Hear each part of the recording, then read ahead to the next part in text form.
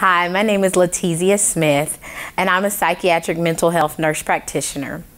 I had the pleasure of attending Vanderbilt School of Nursing for my master's degree, and I also graduated from Vanderbilt University for my undergraduate degree.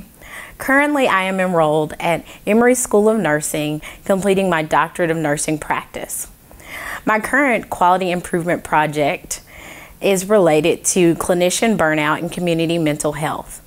I'm also interested in racial and ethnic minorities and inequality in healthcare related to these groups.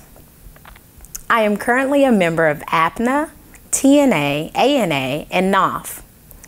I think Vanderbilt is a wonderful place to get an education. I've obviously gotten the chance to get 2 degrees here myself.